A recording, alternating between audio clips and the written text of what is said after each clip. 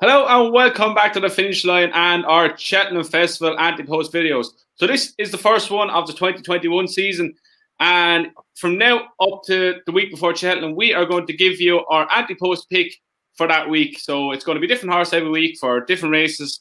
So hopefully we'll find a few winners on the way at decent prices. So to get us kicking off, Tom, you go with your first one. Yeah, so for the weekend that's in it, I am going to go for Simply the Bets as my first pick for the Ryanair. I know a lot of people, I put this up in one of our Cheltenham, under the radar ones or whatever at the end of last season, and a lot of people took the piss out of me. But I really do think that there's the chance that this horse could turn into a Grade 1 horse. I don't think he's done improving yet. He's off 157 now at the weekend. We fancy him to win that. If he wins that, he's going to be 162 at least. And to be honest, I think that gets you at least placed in a Ryanair these days if you can run to that mark. What else brings into the factor is his price. I think he's way overpriced. Scrolling down to see what price is. He's 25 to 1 across the board with a lot of people.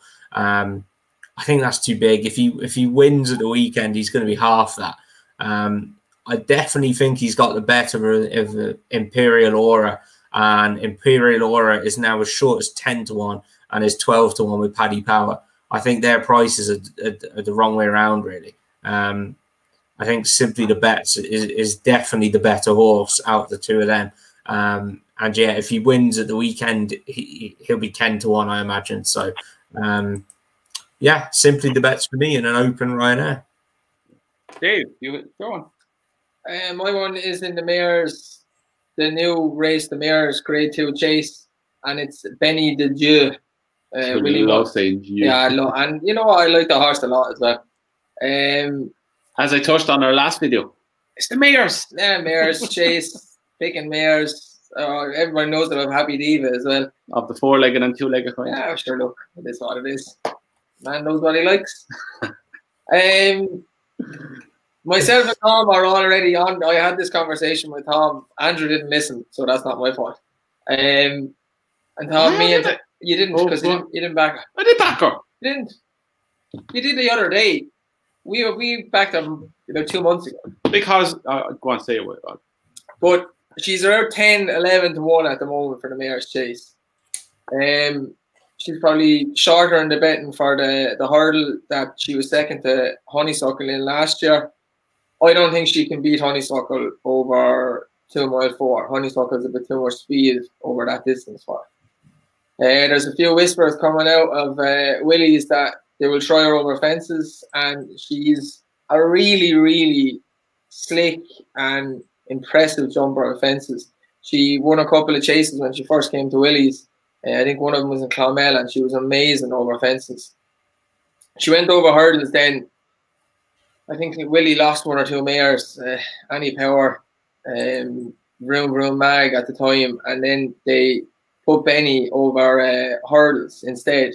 And obviously won the mare's hurdle. I think she bet Apple's Jade in it 1 year. And then stayed over hurdles and hasn't gone back over fences since.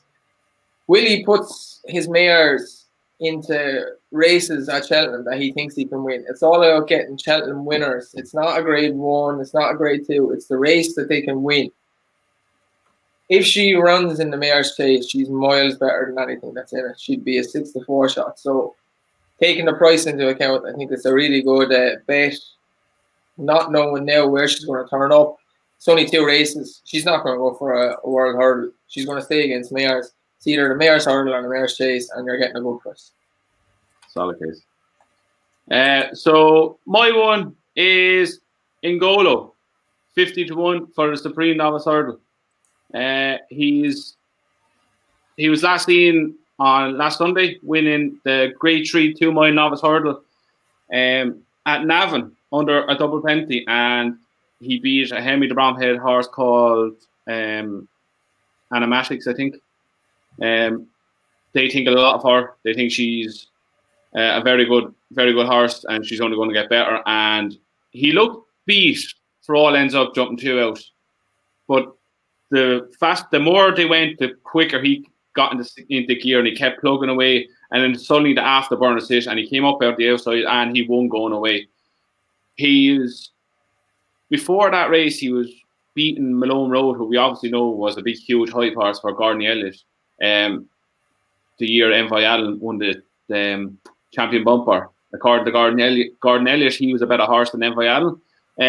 We don't know how much of that ability is left, so how much can you take that form and trust is another thing. But looking into it, I was looking down the betting when he won on Sunday, and I was thinking, right, this lad's going to be 16, 14 to 1 for the Supreme Novice Hurdle or the Ballymore. He's 33 to 1 for the Ballymore, which I'll be honest, I'm going to back him in that as well, just in case.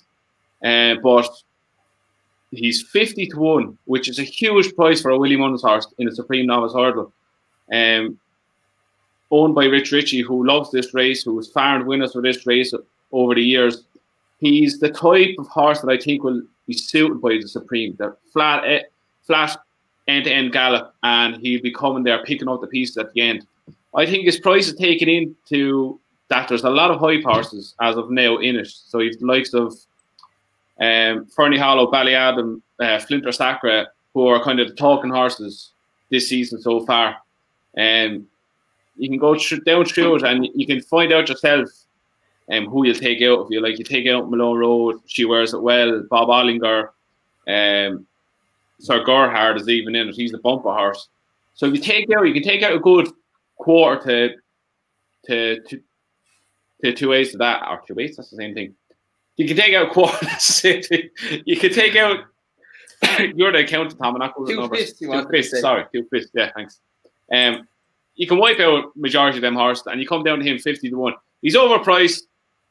I liked what I saw. He passed the eye test, and I'm going to put him up at 50 to 1 for the Supreme Novice Hurdle. He is my first one for Cheltenham. I backed him. He's way overpriced. Yeah. He looks like he loved the hill at Cheltenham. Yeah. And you know what? He reminds me of Champagne Fever. So it was at Navan. There's a deceptively steep climb from the bottom, from the turning up to the finishing line, and the further you went, the more he just grabbed the ground and kept going. I don't think he wants further either. I think he wants an end-to-end gallop or to lead at 2 miles. That's why I was debating whether to put him up for the Supreme or the Ballymore, but I think the Supreme will be run to suit him, and I think 51 is a madness price. So I really like him. I think he's way overpriced. Good horse. Please. Looking forward to doing this set of videos though. I think we should keep a track of like what prices we tip horses at. You know, see if we can make a profit by the end of the year. Keep a spreadsheet. I don't need a spreadsheet now, because I'm going to have the banner going across the end every week. So this week's ones will be obviously week 1, and they'll be going across the banner who I picked. So they'll keep going across every week, and everyone keep a track of them and the prices, and we will put in brackets if they're priced at shortening. So yeah, this is a nice. We finished this nice short video because we're just. I've loads of them at the minute, and half of those ones that we put up on the ones to follow, or the Cheltenham, the early Ante-Post horses, like Ballyadam was 20s. I actually put him up with 40s at one stage. He's now 10s. You know, there's loads there at the minute that have got potential that I like. Like Thistlecrack. Wow. He's on the way back. Still don't even go there. I just can't wait till he does Sire of Burley on the line. It's going to make my bloody ear. That's for 6th place, like not for 1st place, by the way. Sire de Burley, that's the other one. He's now as short as 7 to 1 for the stayers. Yeah, well. Right. He's hungry. He's here last 2 hours. He's getting hangry now. So that's week 1 of our Cheltenham Festival Ante-Post video done. Comment below who you think is great value at this time of the year so far. We'll get back to all of them. We will either agree with you, disagree with you, or Dave will come on and might use you. No, I was going to say a few questions. If people have a few horses they want us to talk about as well, that they have the fancy prices on, maybe we can pick 1 or 2 a week and have a chat about them as well. Yeah, we can do that at the end of each of our Cheltenham Festival videos. Right. We'll go through, maybe next week we might go through like what we look for in a selection for an Ante-Post bet as well. Yeah, we'll do that. No problem.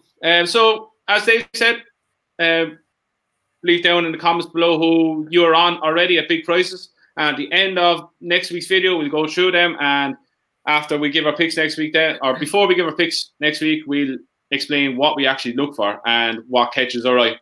So, yeah, that'll be 3 different opinions of that. Dom has his way, I've my way, Dave has his way.